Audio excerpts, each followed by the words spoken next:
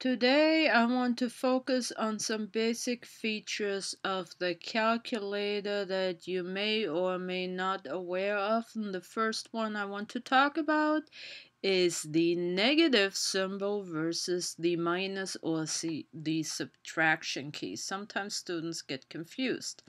So if you just want to subtract something, 3 minus 5, then you use the operational key that is right here to the right of your calculator screen, and then press enter and you would get -2.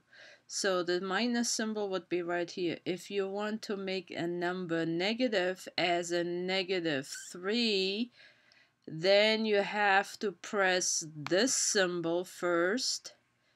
-3 plus 5, for example, is equal to +2. If you were to use 3 and the negative symbol 6, then you would get an error message because you did not use the subtraction symbol. So let me quit here and do it again. 3 minus 6 is equal to -3. So that's the difference between a negative number and the subtraction operational symbol.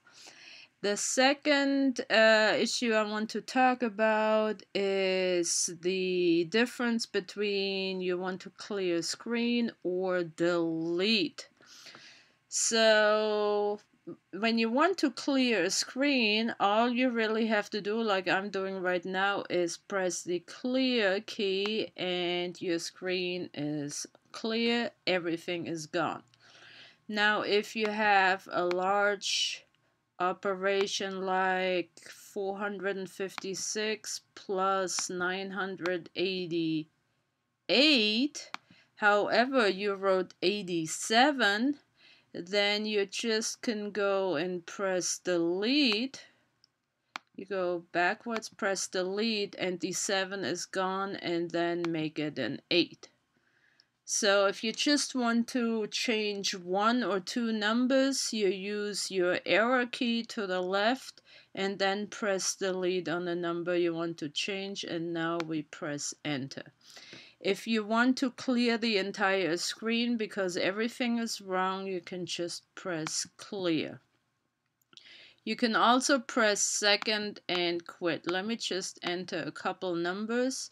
If you press second and quit, then what happens is your cursor goes to the front of your number and you can make changes to that number.